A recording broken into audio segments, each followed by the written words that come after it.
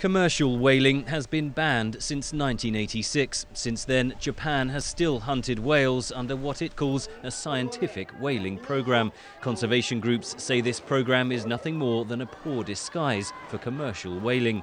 In a surprise move in March, the International Court of Justice in The Hague ruled that Japan must halt its whaling program in the Southern Ocean. Delegates at the International Whaling Commission, or IWC, summit in Slovenia voted by a 35-20 majority Thursday to adopt a resolution backing the International Court of Justice ruling. Anti-whaling groups say it's a major blow to Japan's hopes of resuming whaling next year. It's almost as though Japan's commissioner is saying, pay no attention to the World Court judgment behind the curtain. We're going back to whaling in a sanctuary around Antarctica.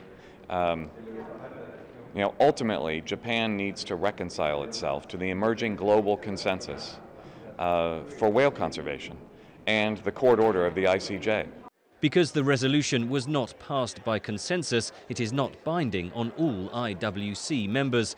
After the vote, Japan's commissioner said Tokyo would submit a new plan to resume so-called scientific whaling off Antarctica. We will be submitting a new research plan in Antarctic Ocean so that we will implement that research activities starting from 2015. And all these activities are, as we have been arguing, perfectly in line with the international law, scientific basis, as well as ICJ judgment language.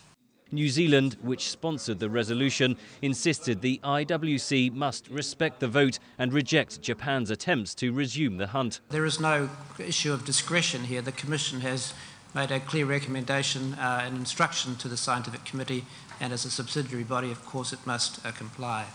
A bid by Argentina, Brazil, South Africa and Uruguay to create a whale sanctuary in the South Atlantic failed to get enough votes. Activists have frequently clashed with Japanese whaling vessels. This footage was recorded by conservationists from the group Sea Shepherd in the Southern Ocean. In Japan, few people actually eat whale meat, but supporters say whaling is part of ancient Japanese culture. It would be sad to lose such an ingredient, especially considering it has been Japan's traditional food. A smaller whale hunt in the Pacific Ocean began earlier this month. Japan, Iceland and Norway are the only countries which still hunt whales. Henry Ridgwell for VOA News, London.